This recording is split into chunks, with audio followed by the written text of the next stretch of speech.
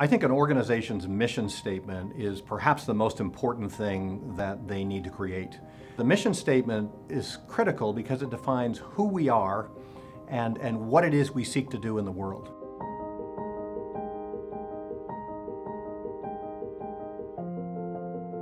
If you're a one-person organization, even then I think you need a mission statement. But the minute you get two people in the organization, you and one other person, there are going to be different views about what the mission of the organization is. And if you have 10 people or 100 people or 1,000 people, it gets even more confused because everyone has their own idea of what the core mission of the organization is. It aligns the staff around a common understanding of identity and goal in the world and what you're trying to accomplish. If there's not clarity around the mission, people will drift away in different directions, they'll be distracted, they'll be pulled in different directions.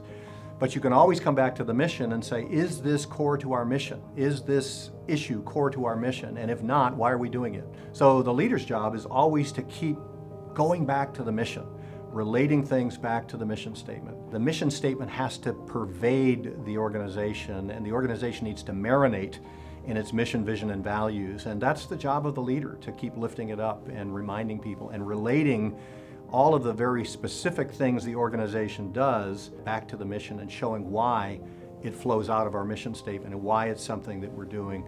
And even the how we do it flows out of the mission statement.